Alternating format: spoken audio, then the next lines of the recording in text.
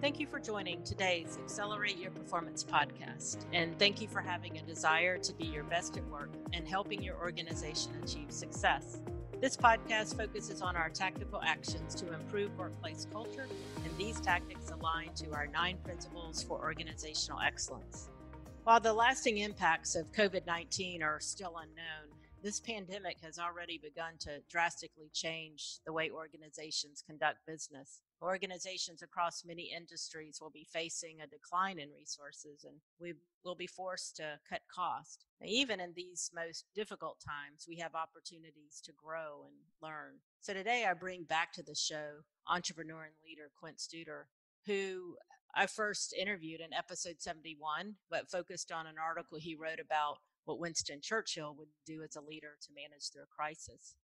I bring Quint back because over the years, I've learned from Quint how to help leaders focus on what matters as they face financial struggles and changes in the external environment. Now, I bring him back to this show so that you can learn from him as well. So, Quint, welcome back to our show today. Glad to have you with us. Well, I'm excited to be here, even though it's a very difficult subject. I'm glad to be with your group because, I consider educators my peeps. That's where I started off, and that's still a big love for me is teaching. I get to teach a little bit now at some universities and colleges. And of course, I teach a lot of small business. So I'm just thrilled to be with you and your listeners.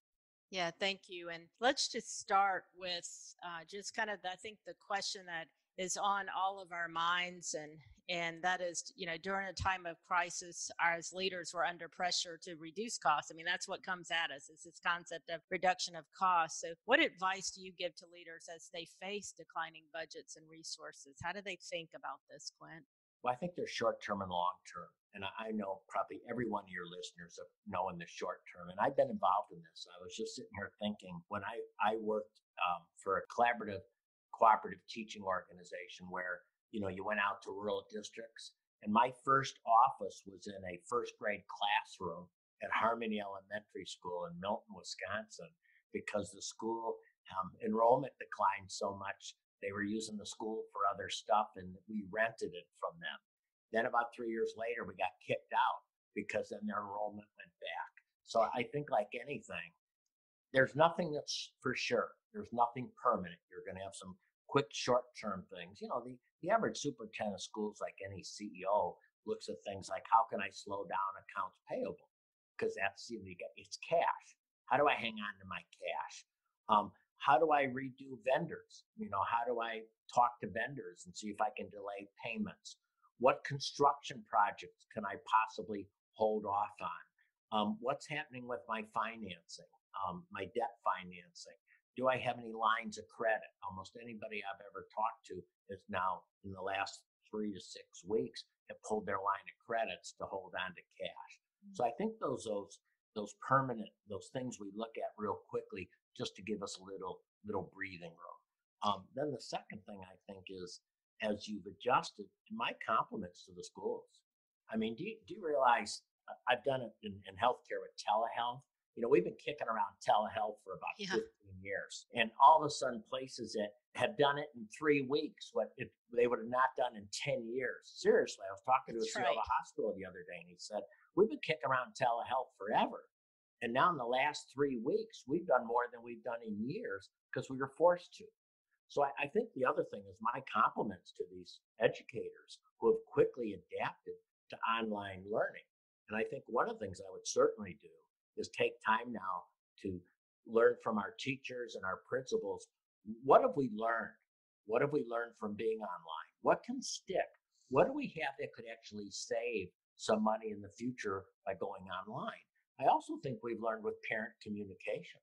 I mean, you talk to teachers and their parent communication is better than many of them have ever had before. Yeah.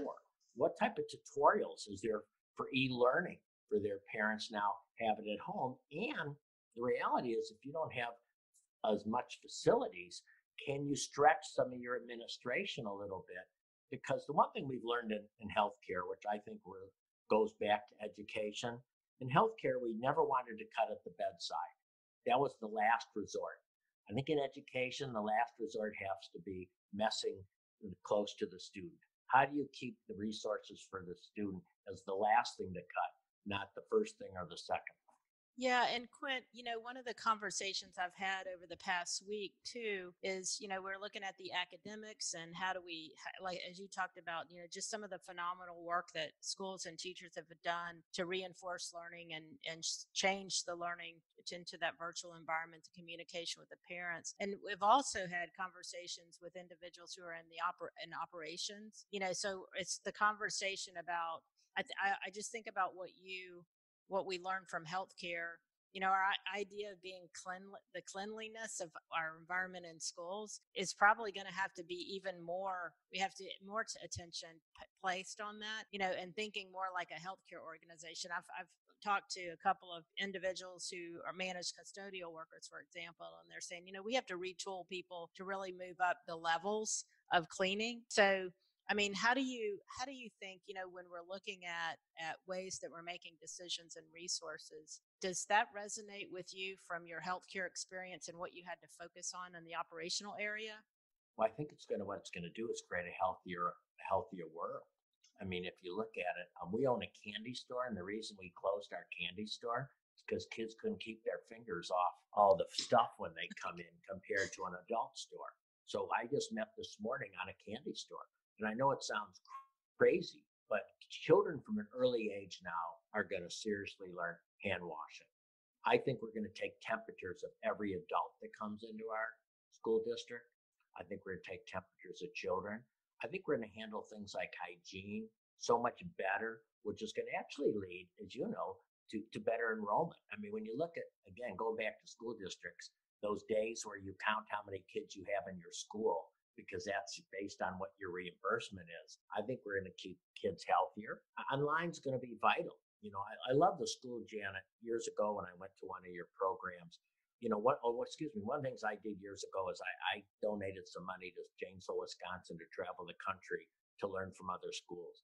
And they went to Kentucky to a school with way more poverty than them that had better academic achievement than them. So that took that excuse out the window. And they found that the school teachers there did such a better job with the parents before school started.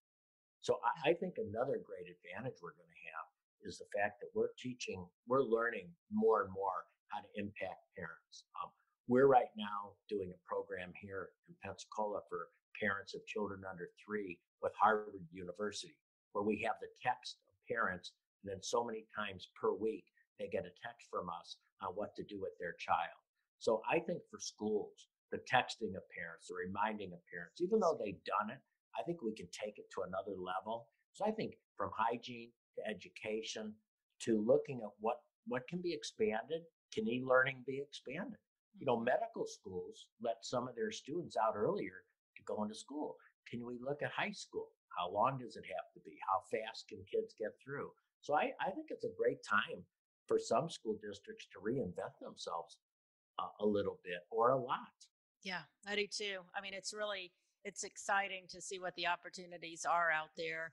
So speaking of opportunities, sometimes there are natural places when people are thinking about cutting budgets. They think about just short-term cuts and not the long-term gain for what we're talking about now. What are some places that districts should not cut or should consider to keep to make sure that they are reinforcing the important aspects of an organization or the district?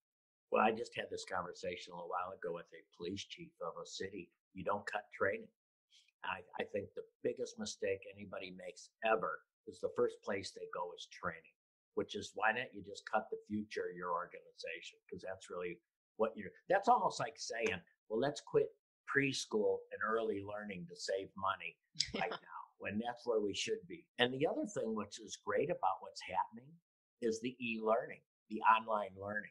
I mean, I think you can explode your training development right now. For us in leadership, principals could take advantage of this. We're offering so many courses now on leading and training that people can get online, and they can do it not just online courses, but interaction training. So the one thing I've never, ever, ever cut budget on is training development. And everybody knew that. I made that real clear. I'm not going to mess with. The other thing in healthcare, we always said, we're not going to touch at the bedside. which in education we're not going to cut with the direct student teaching load. That puts pressure on the executives to look at themselves. And also, it's a good time to maybe the community's politically been so connected to some things that you weren't able to change it.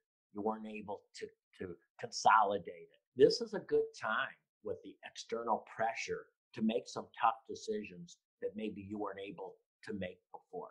And the community, though they might not like it, they'll accept it. And there's a difference between accepting and liking.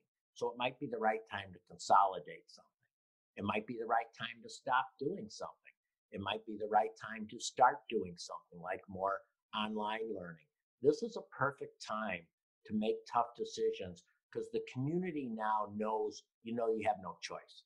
Before we could say, well, money's tight, things are rough, we're not getting enough money. Well, now they know it. I mean, if you look at taxes, if you look at what's going to happen here, we're all going to have a lot less money. So for a superintendent of schools or a principal, this is sort of the perfect time to put in some changes they've always wanted to put in, but knew they might get pushback. They'll still get pushback, but not as much.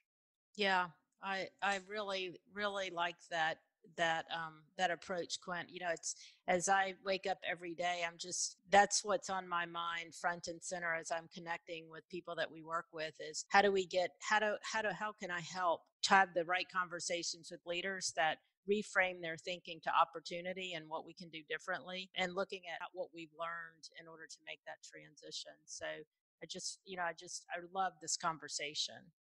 And I'm not saying you don't reduce dollars for certain things, because I think you can be more effective and efficient. I think today's training dollars can go a lot farther because of online learning. I think some of the money you might have spent on parent education goes quicker. I just think this is time. What can we use with the technology we've learned and more efficient and effective? But then also, this is not an education story, Janet, but I'm still in healthcare a bit. And there was a hospital system that did cardiovascular surgery at two of their hospitals out of the six they owned. And they used a crisis to consolidate into one. And it was really emotional because they all wanted their own cardiovascular surgery center. You had to have it. But when they consolidated to one, the beauty is their clinical quality is going through the roof now. So I think this is a good time to look at, should there something that be consolidated? Should there something that could be stopped? Or should there certain things that should be expanded, such as online learning, flexibility with student learning, flexibility with teacher schedules? Yeah. As we close today, Quint, as you look out, you've provided some great recommendations up to this point, and as you look out to leaders in general, leaders at schools, leaders in healthcare organizations, leaders in the community, and they're going to face the things that are in front of them. And part of that is going to be cost reduction. What are maybe the 3 to 5 recommendations that you would just say, just keep focused right here? Well, first of all, I think you have to look at obstacles as opportunities. And I think high performers take obstacles and somehow figure out how they're an opportunity. Number 2, if there's going to be pain, pull the bandage off. I always say it's not that slow little pull. If you're going to have to make a tough decision, pull the bandage right off, because people are going to be upset with you right off the bat. So why prolong it? And number 3, I think, realize that you're going to I know it's difficult, but we've learned so much. And I want to commend the school districts that have gone to online learning. It's like telehealth. Trust me, and nobody's complaining about telehealth right now. What they're saying is, thank gosh, we have better access than we've ever had before. And I think the use of technology is just going to make, I think, an educator's life much better. And the other thing I would do, I would not try to mess, again, I would take it and turn the organization upside down. That you stay away from the things that touch the student and you go to those last. As I listen to you today, I've learned from you. I've had the opportunity over the years to spend some good quality time with you learning and having fun too on, some good road trips, on the side that we've had. And, as I think about my conversations with our team right now, I now know kind of why I'm having the conversations that I am with them, because as I listen to what you say, you just instilled all those things into me. And I think it's what makes the difference in the lives of our leaders and in this world, Quint. So thank you so much for just being with us today. I appreciate you so much. We always learn from you, and just appreciate the opportunity to stay connected with you. Well, I get fired up talking to you, Janet. I mean, I feel like I'm in a locker room and I'm going to run right outside here. I love what you guys do at Studer Education, and I love what the school districts you work with do, because you work with the best school districts in the country, because the best school districts always want to get better. So thank you for the great impact you're having on children, and that's why we're in this. You got it. At the end of the day, that's exactly what it is. Thank you very much. So you've heard a number of call to actions that Quint has provided to us today. And, as always, I would just encourage you to go back, and as you're listening to the podcast, jot down the one or two things that you can do this week. And then the other thing with this podcast and the content here is jot down what you'll do as you move through the leadership phases into the summer and next year, as you think about maybe turning your world upside down and what that would mean for you as a leader. Really think broader than what maybe we're thinking of in terms of every day right now. So just appreciate you all joining us today, and thank you again to Quint. Look forward to our time together next week with you. So I thank you for tuning in to Accelerate Your Performance. Please share the podcast, make sure you're subscribed, and I look forward to connecting with you next week as we continue to focus on the 9 principles for organizational excellence so that you and we can be our best at work. If you're looking for more resources related to today's episode, just jump over to studereducation.com/podcast. So you all stay safe out there, be well, and have a great day.